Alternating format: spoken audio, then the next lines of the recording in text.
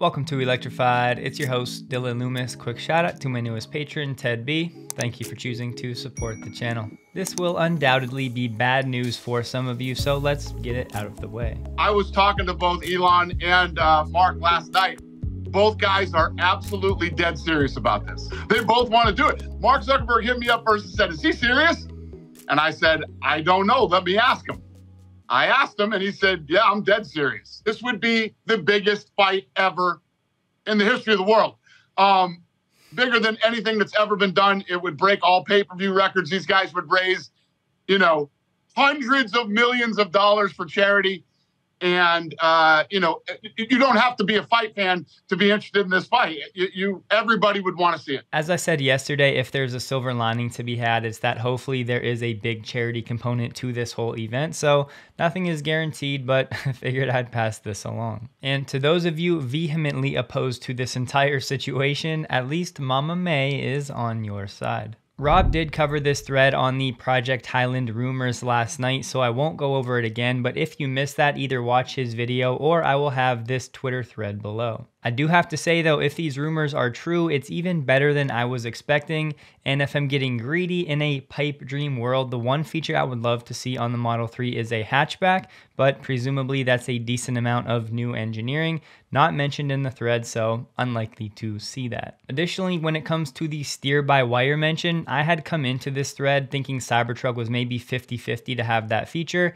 After this thread and the sources they mentioned, I would now be more at about 75% likely to see steer-by-wire on the Cybertruck, which of course would be awesome. Yesterday alone, we saw multiple instances of different Cybertruck sightings, and so now we might have between 10 and 20 Cybertrucks globally in testing, because remember, at least one is over in New Zealand. Here's one more quick video sighting from yesterday, but today we actually get some Cybertruck leaks inside the Giga Austin factory, showing us the real Cybertruck production line may be in action, because some of these prototype alpha builds that we've seen were built in Fremont. First up, from Joe Tetmeyer, we see that two 9,000-ton Giga presses are installed at Giga, Texas. Zooming in on one of Joe's photos, you can see some Cybertruck castings sitting on the floor. So here's that same shot zoomed out. You can pause if you'd like. At the time of recording, Joe has not yet uploaded the YouTube video where these shots actually came from, so be on the lookout for that if you want to see more. I just wanted to highlight, it wasn't that long ago that Tesla had a sheet or curtains up that were blocking this window, presumably to block our view. Those have conveniently been taken down, almost like Tesla wants us to see what's going on. Then on Facebook from Alejandro Garcia, we have this video, which I think is the Cybertruck body on the actual Cybertruck production line at Giga, Texas. Alongside that video, we got these two pictures, this Cyber bin over on the left, and then this image that some people are saying is a Cybertruck door. I'm not sure I'd be ready to go that far, but whatever it actually is, it definitely looks destined to be in the Cybertruck. And this image was spotted outside of Giga, Texas, and we think that these are Cybertruck castings. In these racks, that's a pretty good indication that these will actually be used. These are not just scrap parts. At the same time, Tesla has been making some small tweaks to the Cybertruck reservation page, so if you have one, check yours.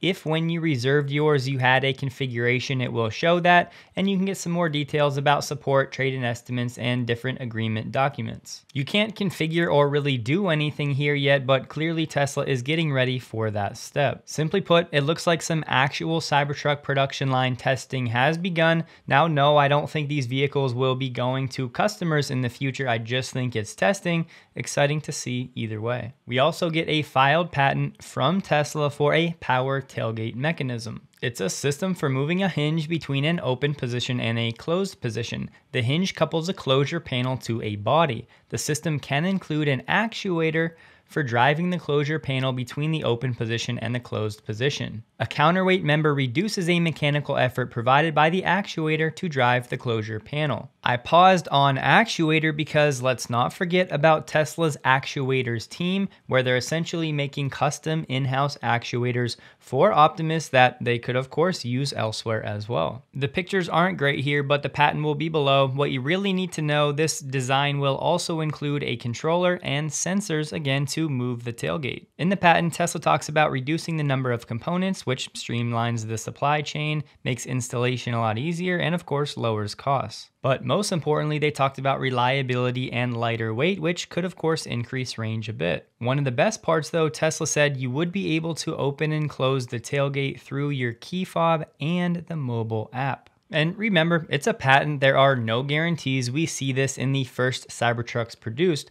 but we have to keep in mind Tesla had shown this ramp when the Cybertruck was unveiled. At least for now, there's no official indication whether that will still be a feature or not. Again, the patent will be below, and personally, I've never owned a pickup truck, but I would guess that if you have, a few people would have left your tailgate open a time or two when you drive away. So to have those sensors and to get notifications that you left it open and be able to close it real quick from your phone or a key fob, pretty nice feature. Speaking of patents, Tesla also filed another one titled Windshield Wiper Systems. This one was for the Tesla Semi. Just part of the abstract, a first wiper arm and a second wiper arm both supporting at least one wiper blade. A wiper motor drives rotation of the first wiper arm. An actuator is coupled eccentrically to the second wiper arm so as to convert rotary motion of the actuator to reciprocating motion of the second wiper arm. I won't dive into this one. This is probably less relevant to a majority of you than the Cybertruck one, but of course, patent will be linked below. It should be noted though, the wiper patent for the Tesla Semi is also addressing some aerodynamic challenges that other iterations have faced. If you're wondering, yes, this shirt I'm wearing is from Sawyer's Twin Birch. Yes, I'm a big fan. No, he's not paying me to say this. He doesn't even know I'm saying this. So if you want to support Sawyer, I'll have his link to Twin Birch below. We haven't checked in on Giga Berlin in a while, so I wanted to show you a clip from Tobias Lind in his recent video showing the train station that is still under construction but making good progress. Again, this is expected to transport people, and there have been talks of transporting cars via rail as well.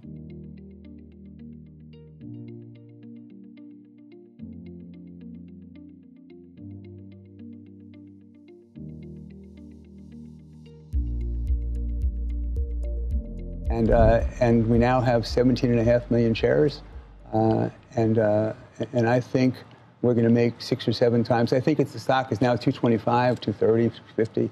I think it's going to be 500 in 2025, and I think in 2030 it's going to be 1,500. That's my targets. The rest of that clip was Ron talking about how he runs his fund and some anecdotal stories, but if you take his $1,500 Tesla stock price target by 2030, multiply that by the rough number of Tesla shares outstanding, that would give us a market cap for Tesla of about $4.7 trillion by 2030. This coming from a man who has already made billions of dollars from Tesla stock. If you think that's exciting, well, have a listen to this. Tesla, by our research, thanks to our associate Daniel McGuire, he put out some great stats today.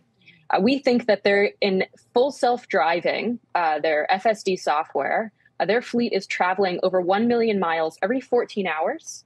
That compares to just 2 million miles in the cumulative lifetime of Cruise, which is GM's autonomous car project.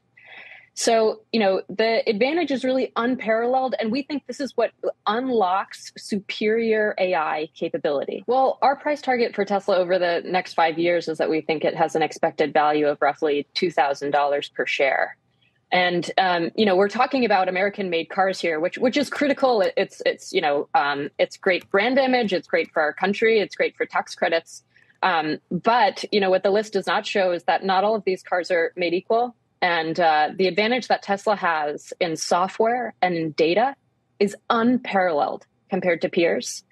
And really, all automakers should be pursuing full autonomy, right? That's the future of the auto industry. We find that, if you're looking backwards, it's very tough to predict sort of these exponential growth stories that we see. And I think that Tesla is just the perfect example of that. So $2,000 a share times that same rough number of Tesla shares outstanding would be a market cap of about $6.3 trillion sometime around 2029. And look, I know at first glance it may seem wild, and a lot of things really are going to have to break right and come together. However, if Tesla has robotaxis deployed in some geographies, if Optimus is doing real work, if Dojo is as successful as Tesla hopes that it's going to be, if you pair those AI-driven business lines with what Tesla Auto and Tesla Energy will be doing in another 5 years, honestly, I don't think it's out of the realm of possibility. Of course, the macro has to comply, and again, a lot has to break right, but it should be a very exciting couple of years. We have a rare physical Tesla recall, but it's only affecting a handful of Model 3 and Ys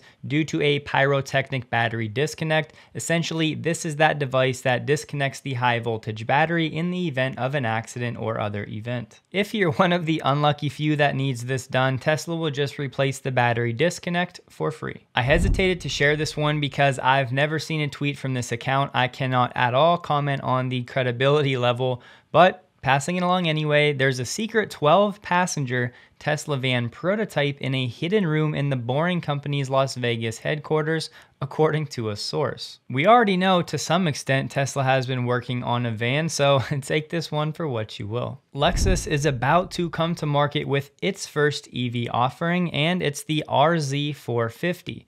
Manufacturer estimated range of up to 220 miles. And that's actually on 18-inch wheels. If you bump it up to a 20-inch wheel, the range number goes down to 196. This vehicle is supposed to have a battery pack size usable capacity around 65 kilowatt hours on a 400 volt architecture, starting at about $60,000. Corey from Monroe Live did a walk around first impressions of the vehicle and overall came away with some features he liked, of course some others that he didn't, kind of meh overall. I'll link that video below if you missed it. I have to say though, from a luxury brand for their first electric vehicle to come out with a range of only on average around 200 miles is just not going to get it done in my opinion. It sounds like Volkswagen is full steam ahead on a sub 17,000 euro electric ID.1 hatch that should arrive in the next 5 years. VW's CFO said this, I love how he starts the quote, "For the time being,